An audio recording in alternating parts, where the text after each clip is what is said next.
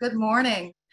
I'm Tomiko Brown-Nagin, Dean of the Harvard Radcliffe Institute, and I'm pleased to welcome you to our annual Science Symposium, which takes place virtually this year. It's particularly fitting then that we'll be exploring artificial intelligence, the broad range of technologies that underpins much of our modern world, including Zoom and popular features like virtual backgrounds. The term artificial intelligence, or AI, originated in academic research during the 1950s. It's now increasingly a common part of our lexicon, often dropped into articles or conversation with little explanation. But what is artificial intelligence exactly? It turns out the answer isn't so simple. To consider fully the promise and potential harms of AI, we must first understand what the term means and what the technology encompasses. Our first session today will take up that task. Our second session will turn to applications. From Zoom backgrounds to Siri and Alexa, AI-based technologies are already a part of everyday life. Things like internet search engines and adaptive cruise control in cars also draw on AI. But applications of this technology also extend to the arts, education, policing, science, and medicine. And this just scratches the surface of current and future uses, as our distinguished panelists will discuss. Then, after a lunch break, we'll focus our attention on the interface between humans and AI. Each of these topics intersects with important policy and ethical questions, which our final session of the day will consider. AI bears on privacy and fairness, and its applications can collide with and exacerbate existing biases and systemic inequities. We must consider how to mitigate bias in AI, and more broadly, how to ensure that the evolution of the technology engages the full diversity of human experiences. And as we consider these questions, how do we reach consensus on ethical standards for new technologies? How do we develop regulations and policies in a new field with little legal precedent?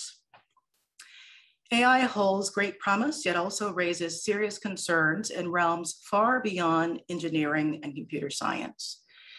There is a growing recognition that diverse perspectives drawn from across traditional lines of discipline, profession, and lived experience must be brought to bear on AI. This is our aim in keeping with the Institute's commitment to interdisciplinary exploration. Before we begin, I'd like to offer some thanks. First, I'm grateful to our current science program faculty co-directors, Professor Ido Berger and Professor Immaculata De Vivo, for planning this convening. These efforts began last spring, so I'd also like to recognize our former science co-director, Professor Eliza Goodman, for her contributions to this program. Thank you as well to Institute staff members for all your hard work, especially the Academic Ventures and Engagement team, led by Becky Wasserman, and the events team, led by Jessica Vicklin. And of course, I want to acknowledge the distinguished group of panelists and moderators joining us today. Thanks to you all. Finally, I'd like to thank the members of the Radcliffe Institute Leadership Society and all our annual donors who enable the Institute's work and ensure it is free and open to the public. I also gratefully acknowledge the Artis Butler James Fund for Science, the Melanie Mason and David Nemec Fund for Science, and the Melanie Mason Nemec 71 Current Use Fund for Science, which support this event. And now I'm pleased to introduce my colleague, Professor Ido Berger, who will be moderating our first session. Ido is Professor of Astronomy in the Harvard Faculty of Arts and Sciences, in addition to co-directing the Institute Science Program, and he was the Mildred Lunda Weissman Fellow here at Radcliffe in 2019. Welcome, Ido. The virtual floor is yours. Thank you very much, Dean Brown-Nagin, and good morning. Over the next few hours, we will hear from a wide range of distinguished speakers about artificial intelligence, or AI. Whether we recognize it or not, AI is now an integral part of our daily lives. We interact with it through our smart devices, social media, and even while driving on the road. We are impacted by the use of AI in science, medicine, manufacturing, and the service industry. AI is deployed at our local grocery store and in faraway war zones. It is being used to communicate with people, as well as to track our faces and study our emotions. At the same time, the basic science and the technology development of AI keeps evolving rapidly in ingenious ways that can raise both hopes and concerns for the future. And the growth in sophistication and deployment of AI is also forcing us to ask questions about what it means to be human, to have intelligence, to be creative, and to be ethical. In today's symposium, we will explore this broad arena by looking at various critical aspects of artificial intelligence, what it is and isn't, about the myriad ways in which it is transforming fields as wide-ranging as science, medicine, and the arts, about the interaction of AI and robots with people in our current daily lives and into the future, and about the many critical and oftentimes vexing issues relating to the ethics, regulations, and laws governing AI and our interaction with it. The symposium is organized in 4 sessions around these topics: what is AI, applications of AI, AI and people, and AI ethics and policies. Each session will include presentations by 1 to 3 speakers, followed by a moderated conversations and an audience question period. I will introduce the speakers and moderators at the beginning of each session. I encourage you to attend as many of the sessions as you can, since each one is guaranteed to raise and tackle a complex and interrelated set of issues and questions about the multifaceted nature of artificial intelligence. So now, without further ado, we will commence with session 1, titled, What is AI? And to help us address this question, our speaker today is Professor Fernanda Viégas, Principal Scientist at Google, Sally Starling Seaver, Professor at the Harvard Radcliffe Institute, and Gordon McKay, Professor of Computer Science at the Harvard John A. Paulson School of Engineering and Applied Sciences. Following the presentation, I will have the chance to engage in conversation with Fernanda and to moderate the audience Q&A discussion. Please remember that you can submit your concise questions using the Q&A function at the bottom of your Zoom screen. It is now my pleasure to pass the virtual floor to Fernanda Viégas. Thank you so much, Professor Berger. Let me just make sure I can share my screen so we can get started. So what is AI?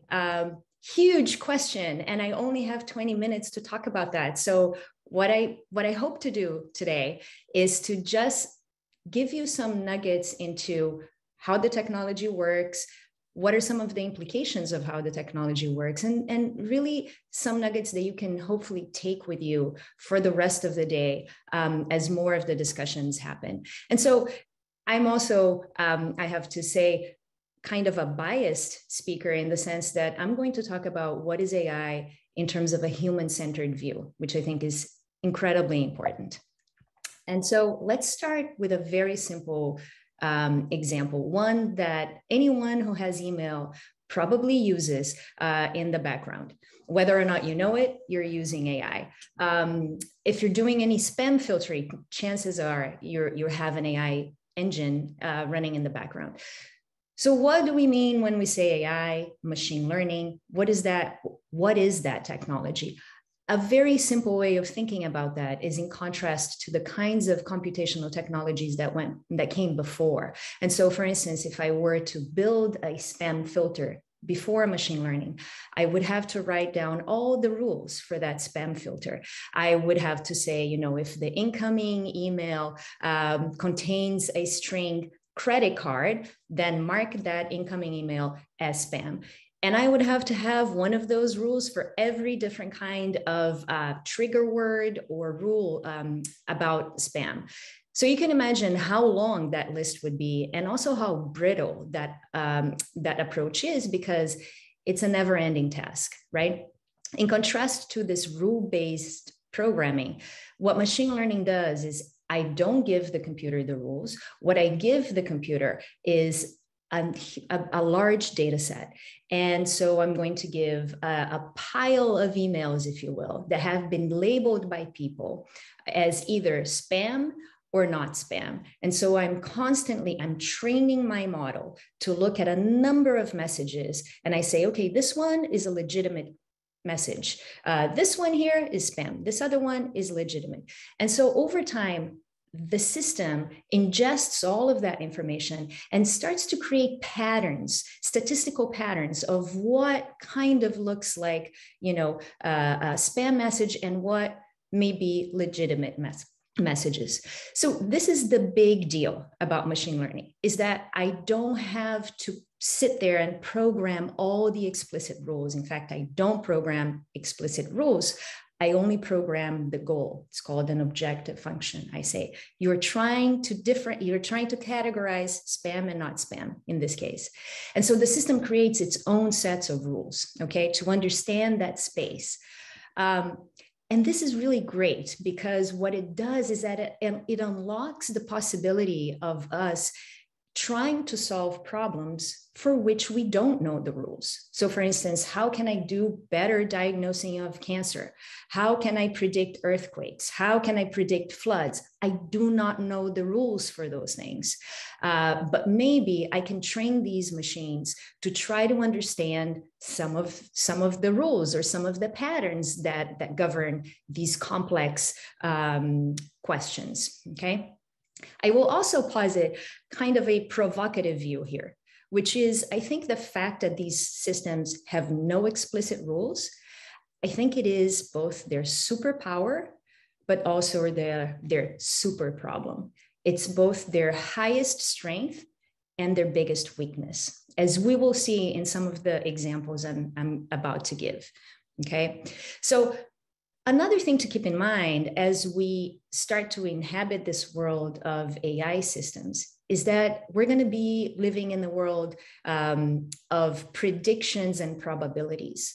So when I say that a machine learning system looks at a picture like this and decides it's a panda, what it's really doing, it's not deciding it's a panda. It's just giving me a list of probabilities, of which panda is the highest probability. But isn't it interesting? If you can look at this slide and you can see the panda and you can see the probabilities, you will notice that the system only thinks there is a 58.5% chance that this image is a panda, is of a panda. In fact, it also thinks that there is a 24.7% chance that this is a picture of a cat. Who would have thought? Right? And this is always the case. So whenever we're talking about a world of probabilities, there is no real full certainty. There is only the best guess. And that is incredibly important. This is the same with, healthcare situations where you want to do clinical assistive care. And so you may have a machine learning system looking at pathology slides like this one and saying, what is the probability that there's cancer? And if so, what grade of cancer are we talking about? Or what is the probability of the next word here that I'm going to type? If I already typed, I love you, what is the next word? This is again, something that researchers and engineers have trained machine learning systems to do, to guess the next word, the next token, okay? Or to look at user-generated comments online and to try to understand what is the probability that this is a toxic comment, okay? So there's a number of applications, and you will be hearing more about those applications as the day progresses today. And one of the things to keep in mind is that these applications range from the seemingly very straightforward, kind like, what is this a picture of, to much, much more complex applications. So the next slide is a set of very different kinds of predictions. So should this person be hired? Should this student be admitted? Is this person likely to reoffend? Should this applicant get a loan? And so forth. And here, you have to be very careful. There are many questions here. There are questions about what kind of data have you trained these systems on? And if it is historical data, is it really what you want to use the historical data to move forward? And is algorithmic decision-making or assistive decision-making even what you want to do in some of these high-stakes scenarios? So I'll just leave you with that question for now. We'll come back to that in a moment. Now I want to turn to two real world examples to help ground some of these concepts that I just talked about. And the first one is going to come from the healthcare world. So this is a system that was developed at Google in collaboration with hospitals and doctors to look at diabetic retinopathy, for short, DR. This is the fastest growing cause of preventable blindness around the world. If it's caught early, it's not a problem. You can treat it, you're good. If it's caught late, people can go blind, and they do. And one of the other problems around this kind of illness is the fact that you have a shortage of doctors in many parts of the world. So this, for example, is an image from India, where there's a shortage of over 100,000 doctors, and 45% of patients tend to suffer vision loss before they get diagnosis. So if we could do some assistive care, we would definitely, especially for a preventable illness, it would be probably a good idea to do that. So the team went back and looked at lots and lots. How do you even diagnose this illness? You look at images of the back of your eye, images like these that I'm showing you here. These are called retinal fundus images. And then this is how doctors try to diagnose whether or not you should be seen by a specialist, whether or not you have a healthy system. It's good. It's all good. So once the system was trained on these retinal fundus images, it became actually really good. The system has very high accuracy in predicting DR and what level of DR. Now, one of the things I want to call attention to also here is the fact that the information you see at the bottom is actually AI explainability. So here, not only is the system trying to predict and giving the doctors or the nurses the best guess, the system is also trying to highlight for them, why does it think that this person is healthy, or why does it think that this person needs to have be seen by a specialist? Okay, and this is extremely important. It's extremely important because it goes to the core of a question around trust. So in any high stakes situations, professionals should not trust blindly any technology system that is given to them. And so being able to understand what is the system paying attention to, and not only that, being able to understand in medical terms what the system is looking at is incredibly important. This system, just very quickly, was it was already used in different countries. So India, deployed in India and Thailand. The accuracy, as I said, is very high, and the performance is great so far. But one of the things I want to talk about is not even, so this is the main point of this project, is to diagnose diabetic retinopathy. And it did well. It's good. Okay. But I want to talk about the side effect of this project, which was, there was a new kind of prediction that these machines could do that wasn't possible before. It turns out that these machines could predict the risk of cardiovascular factors just by looking at these retinal fundus images. And this is something that ophthalmologists had never done. They were able, the systems were able to predict age, sex, smoking status, and a number of other factors. And so that was super interesting. It was something that doctors looking at the same images couldn't do. That called for a whole new round of explainability, because all of a sudden doctors were asking themselves, how is the system doing this? What is it seeing that we're not seeing? And so after a couple of years, doctors working with engineers together were able to do a series of interpretability and explainability techniques to actually start to understand how is the system telling apart sex, for instance. So very important to be able to have some level of transparency and explainability that makes sense to domain experts, because taking a step back, one of the reasons why everybody tends to talk about AI interpretability and explainability is because you want to make sure that these machines are not doing anything incorrectly or are not causing harm. And that absolutely is one of the main reasons we want explainability. But I think another reason that gets lost is the fact that we can learn. We can learn from these machines. We can learn how to be better doctors, better scientists, and so forth. So the other system I want to talk about is actually a very different kind of system, is a large language system. And for this, I want to take you to a web page. This is a public web page. You can all play with it afterwards, that visualizes a system called BERT. And so this is a system that was trained on all of the English Wikipedia and plus the Brown corpus, which is a corpus of books. It read all of those things. And basically what it was trained to do, it was taking sentences, and the engineers would take out random words in the sentence, and it would have to predict what that word was. Okay, and so this is what we're visualizing here. The sentence in this case, for instance, is to be or not to be, that is the blank. And it's telling me that the top completion is question.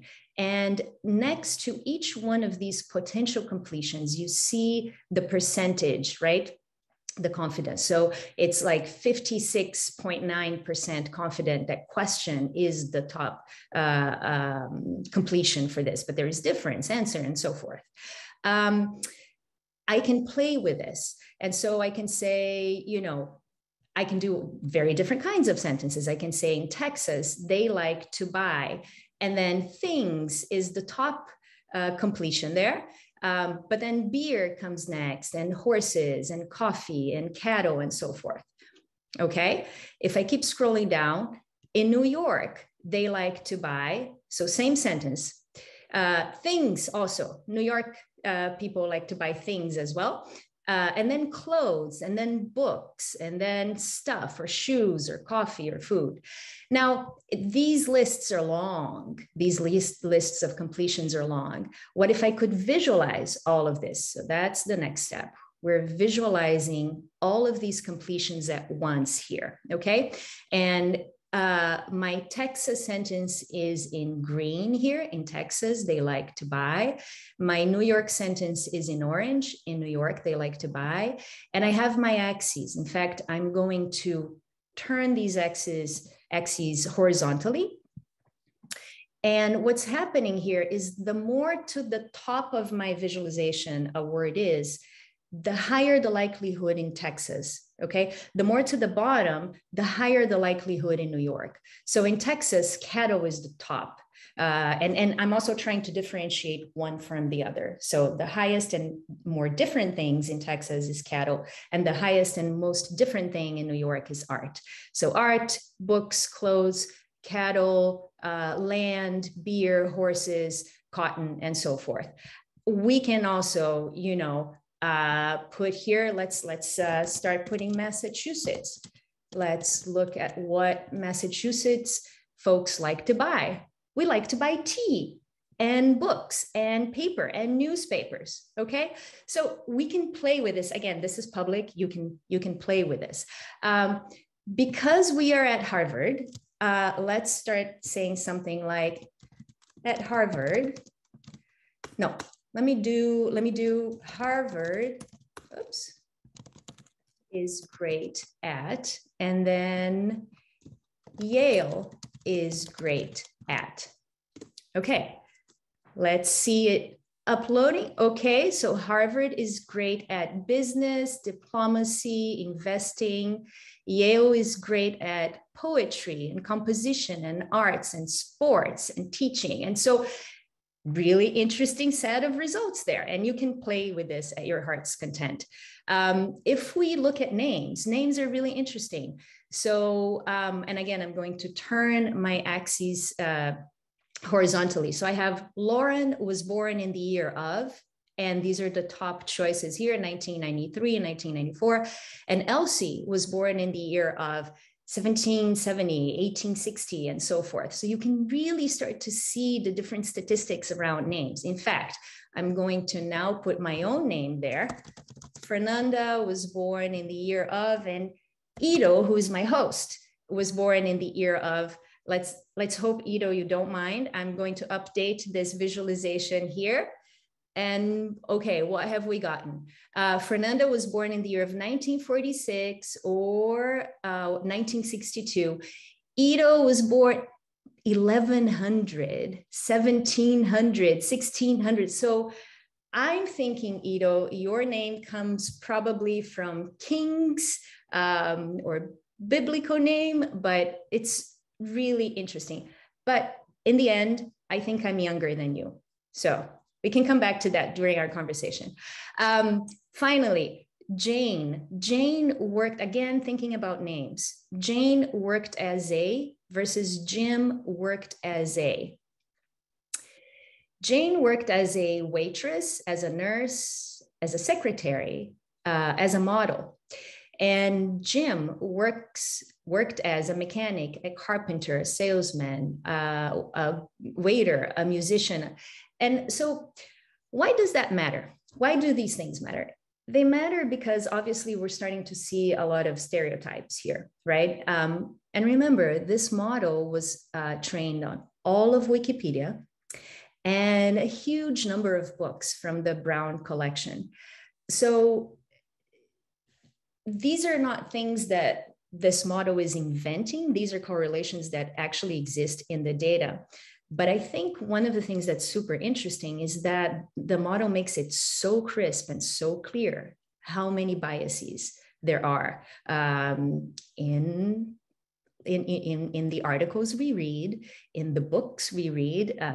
And so that's quite interesting. The new doctor was named versus the new nurse was named. And so I'm going to go back to our little trick here.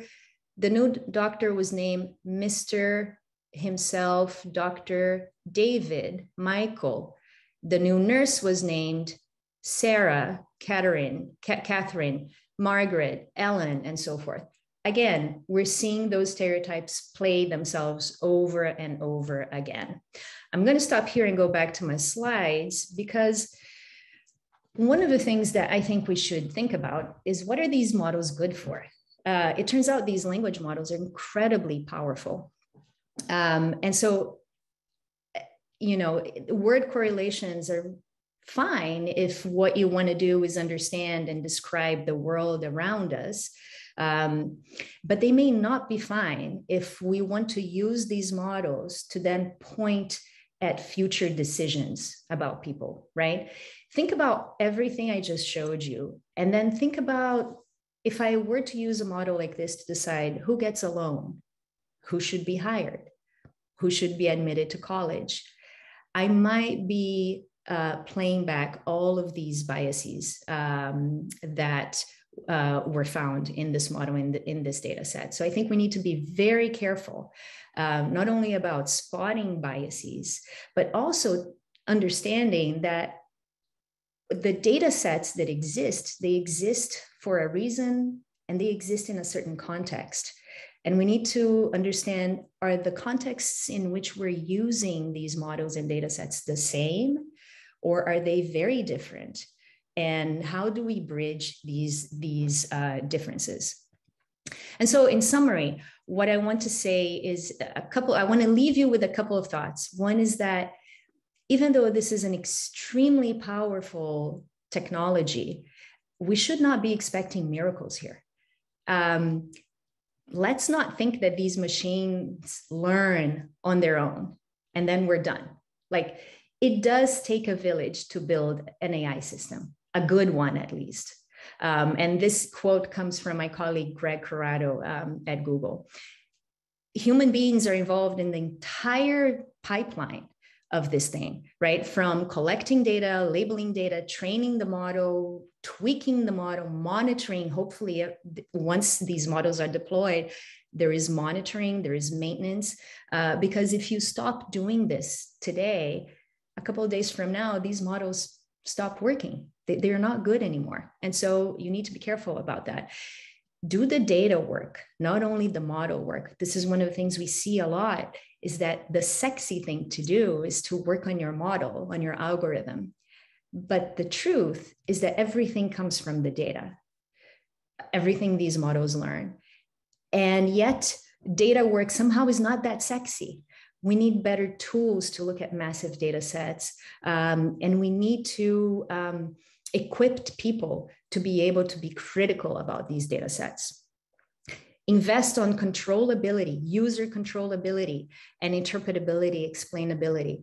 We can learn from these systems and we should be controlling them. They shouldn't control us, we should be controlling them.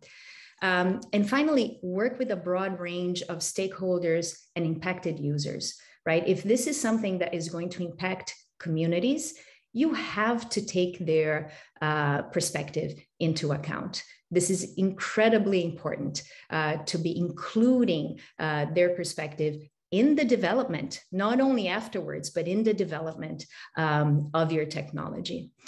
And with that, I would love to invite Professor Berger back.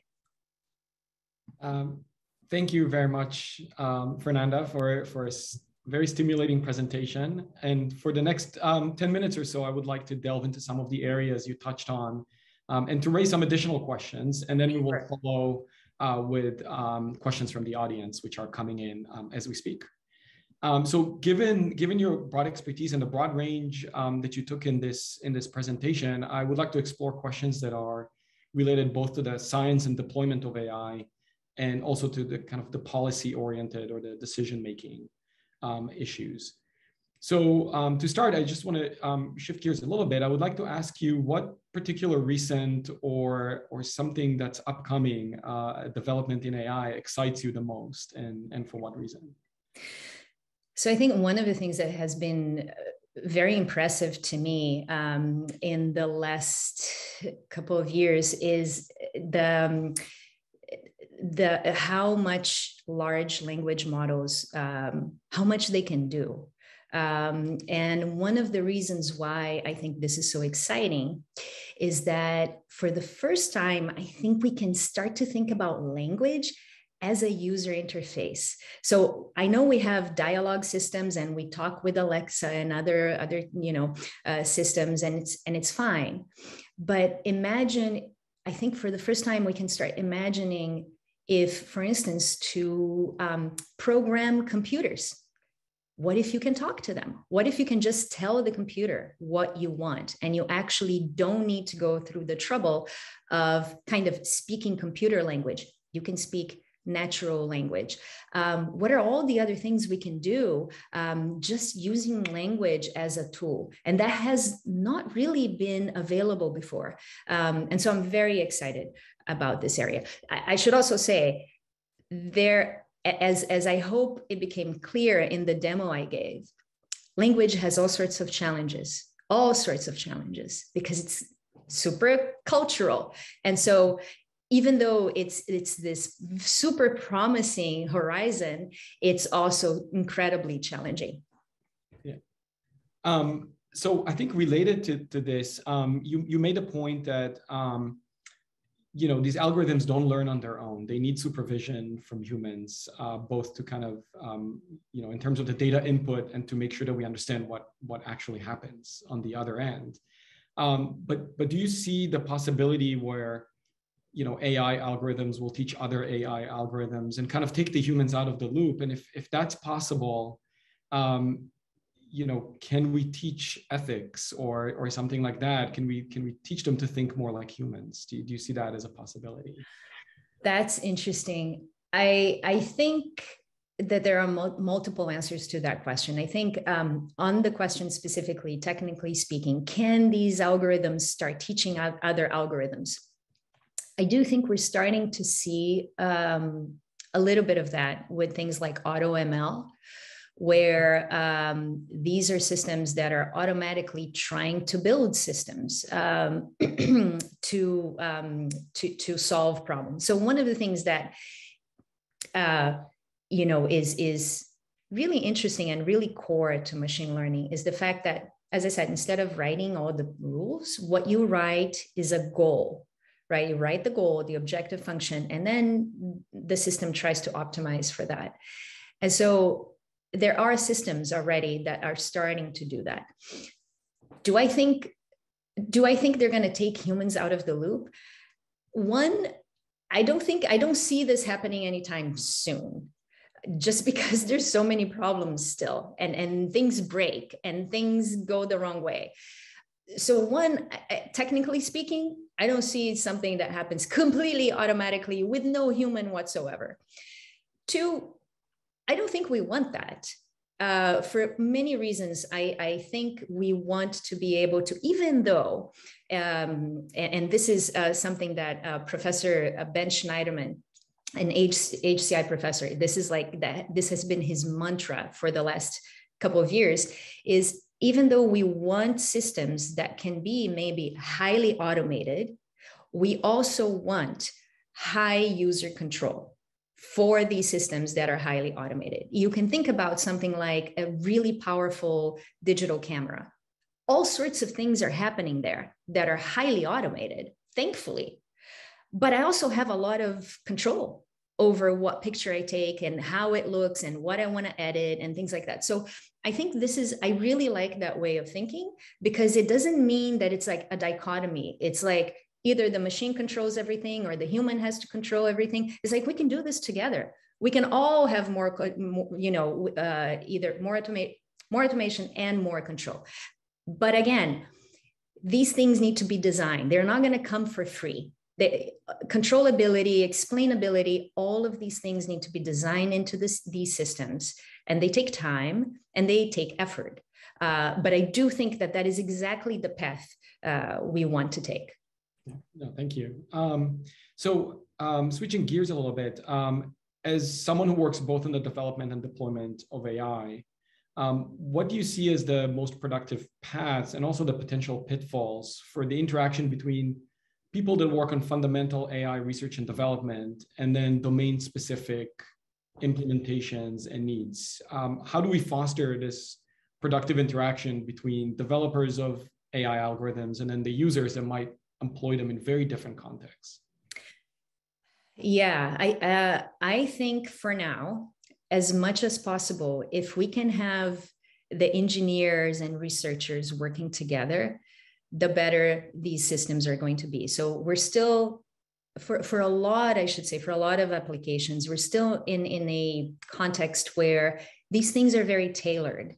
And they have to be tailored because this is just the beginning. We're just learning how this technology can be applied to different domains. And so it's extremely important that we work with the domain experts and that they help inform the technology. Absolutely. So for instance, the example I showed with the diabetic retinopathy, that was only possible because the Google team had access to doctors and to hospitals. There's no question that this would never happen if domain experts weren't involved, right? I also think that with this interaction between domain experts and technologists, you can start to build a set of standards and a set of best practices that are really important for this technology to move forward. So we already know, for instance, that I talked a little bit about trust issues. Domain experts like doctors have a really hard time trusting these technologies, and for good reason, right? So by working with them, we understood that some of the questions they have in their mind, even before they use an AI system, is like, how was it trained? What edge cases did it see? Who are the people who labeled this data? What is the data set? And because they want to understand what are the strengths and the weaknesses of these systems. And the really good news, so we should be doing that, not only for medicine, we should be doing that for different domains. And the important thing here, I think, it's to highlight the fact that it's not like doctors are necessarily expecting a perfect system. It's the fact that doctors, once they realize where the weaknesses and the strengths are, they can work with that. They can work with that bias. And as long as they are informed and they have transparency, then they can work with that. And so I think this is exactly the kind of learning that we are doing together. is what are the pieces that are super important for the domain experts? How can we build tools that speak their language? That's another thing that's very important. A lot of interpretability techniques today are too close to the models and to the inner workings of these systems. We need to start branching out from that and speaking the language of the users. Healthcare, musicians, architects, different domain expertise are going to call for different kinds of explainability. Excellent. So now one kind of final question around more about policy issues. So artificial intelligence, like human intelligence, can be used for both beneficial and in both beneficial and destructive ways. And I think you started touching on this, and we will hear later today about questions of ethics and regulations. But I'm wondering what kind of safeguards, if any, can AI researchers and algorithm developers themselves specifically develop to ensure or at least encourage the ethical use and ethical outcomes of AI? I'm a big fan of documentation. And I'll tell you what kind of documentation I mean. I think that, for instance, so one of the things that happens today in AI is that data is hard to come by. And so what happens is once someone has a data set that turns out to be very useful for different kinds of models, say image classification or video understanding or language, they may open source that data set. And that's great because other people can reuse that data set. Doesn't mean that everybody has to start from scratch. That's great. One of the pitfalls of that is that there's almost no documentation around these data sets. And so I don't know exactly why this data set was created. What was the goal for this data set? I many times don't have a sense of the distribution within this data set. As I was saying, one of the things that we lack today are good tools to look at and inspect huge, massive data sets. And so it's hard. If I'm going to reuse an open source data set, how do I know what's in there? And so one of the things that I think is key is for all of us, industry, academia, to start documenting the data sets we open source. This is the reason why this data set was created. This is what it contains. These are its limitations. These are some of the things you may want to use it for. These are the things you don't want to use it for. And so I think, and that can be something that, I think governments should be incentivizing. That is also true of documenting models. So why was this model built? What was it trained on? And then you go back to the data set, and then you get documentation from the data set. But again, like what are its strengths? What are its weaknesses? What are uses you may not consider for this kind of model? And so I feel like we all need to communicate better so that we can make much better informed decisions as we use this technology. Thank you, Fernanda, for these thoughts. We have time now, and we'll switch over to questions from the audience. And there are quite a few questions, so I'm going to pick and choose a few that seem to come up several times. So one question is regarding the how large of a data set, or how do you know how much data you need in order to train an algorithm to do something? That is a great question, and there's no good answer for that. In the sense, one of the things you want to do is you want to test. So one, if you have access to tools that allow you to look and peek into your data set, please use them. One of the things we do in my team at Google, it's called PAIR. We create these tools that allow you to investigate data sets, massive amounts of data sets. So please take a look at the PAIR Google website. So as much as you can, inspect your data set, but don't stop there. Inspect how your data set does for different slices of your, either if it's a population or who is going to be using, what are the different use cases of this system you're building. And so testing everything, testing different slices is incredibly important. Another thing I'll say in terms of research, so this doesn't help people who are deploying systems right now, but hopefully it will help soon. And I mean, some of it is already in production, is that there is ongoing active research on small data sets. So the whole point, one of the hopes with a lot of this is that now you have large models that have been trained on tons of data, say all of the internet or all of the English language. And now you can retrain these models, with much smaller, much more specific data sets for your use case, right? And so that's really powerful, because it doesn't mean that you need massive amounts of data, access to massive amounts of data anymore. You can just use much better data that you know about, maybe that you've collected, hopefully it's high quality, to retrain these systems. But again, I always go back to, you have to test. You have to test, and once you deploy systems, you have to have an open channel of feedback, because I can guarantee you, no matter how much you test, there will be edge cases you never thought about. And so it's absolutely important. Thank you. Another set of questions has come in related to something that's on a lot of people's mind, COVID, and the question of whether AI has been used in COVID research or in any COVID-related activity that you're aware of. Yes, it has, and in different ways. So one is in the development of new drugs, but another way that it has been used that I think is super interesting is one of the phenomena that happened when COVID started and the entire world was rushing to try to better understand the virus, is just the sheer amount of publications, scientific publications that were coming out. And so nobody could keep up with that. So what happens is that there are now, I know that Google's put it out, but Google is not the only one.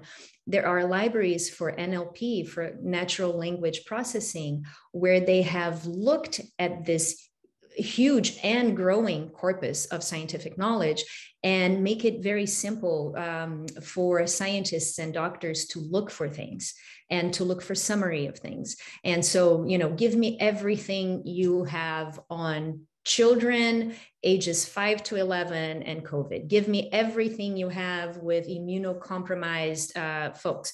And so you can do all sorts of queries very quickly. And I thought that was a really interesting use of the technology. We also have questions about self-driving cars, which is, I think, another very interesting application of AI, and one where we're starting to see the interaction of human and AI-driven machines in the same space. And so I'm wondering if you can give us some views on where you see this is heading. Do you think that we will eventually shift to completely, AI-driven cars? That's $1 million question, or even way more than $1 million question. I don't know. I do think that it's been very interesting to see just how much automation is already happening, right? But I'll tell you an anecdote that I think is quite telling and of what the future holds.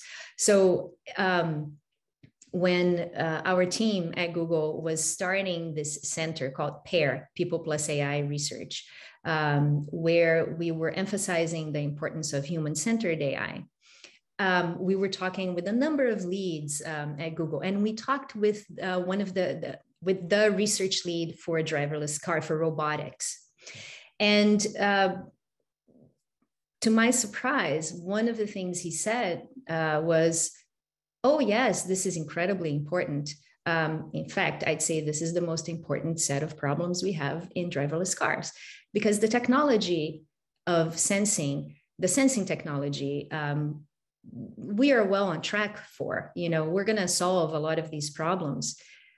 But the problems with, or the challenges with the human AI interaction, the pedestrian and the car, the cars and other cars with non-drive, like it, how are we, these are going to take longer, he felt. And so he was super eager to embrace this notion of how do we design with the users? How do we think not only about the cars themselves, obviously, but, and also when you think about, we were talking about explainability. One of the questions is, how much explainability should a self-driving car do as it's driving? Do we want the car to say everything it's doing? Of course not. But we want some status of the car. So even understanding how much the car should update you or not, in what situations it should update you, is ongoing research. So I think that this question of humans and cars, not only the cars and cars themselves, I think those are going to be really interesting. Yeah, that is very interesting. Getting constant feedback from the car about changing lanes and making this decision or that decision. So we have time for one final question, and this question is related to, again, partly related to the question of ethics. And so, do you think there should be, or are there already red lines in terms of the AI technology development or implementation or deployment that we should agree on as a society, as a species, that we're not going to cross? That is a good question. I don't know that there are, I don't know that there is complete consensus yet, but I do think that there is an incredibly healthy debate going on. And I do think that we need red lines. I think that governments around the world are debating that question and are trying to figure out what are the red lines. They see the potential for the technology and they don't want to curb it. But at the same time, they see that there are contexts and there are high stakes situations where we're not ready. We don't know enough to know how to use the technology.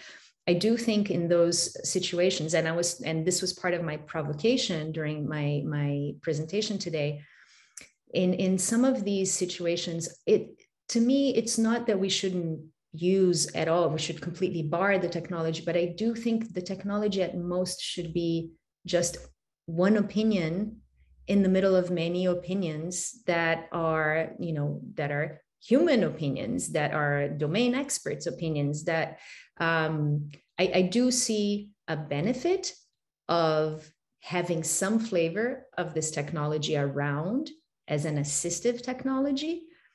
But I really don't think we're ready for automation when you talk about things like admissions, when you talk about loans, when you talk about bail, there are a number of very complex situations where these are situations that we as a society have never had to be super crisp about. And this technology now is forcing us to articulate some of our values around these things. And so to me, that is the part that is the most challenging, but also, in a sense, the most interesting, because we're going to have to scratch our heads and come together and decide, what is it that we think is the right way forward? What are the values we uphold? And then we can worry about how we, turn those values into math. But the debate really is one about values. Well, thank you so much, Professor Viégas. I think this is an excellent note to end this session on. Thank you for your presentation and for answering our questions. So this concludes our first session. We will now take a short break. Thank you.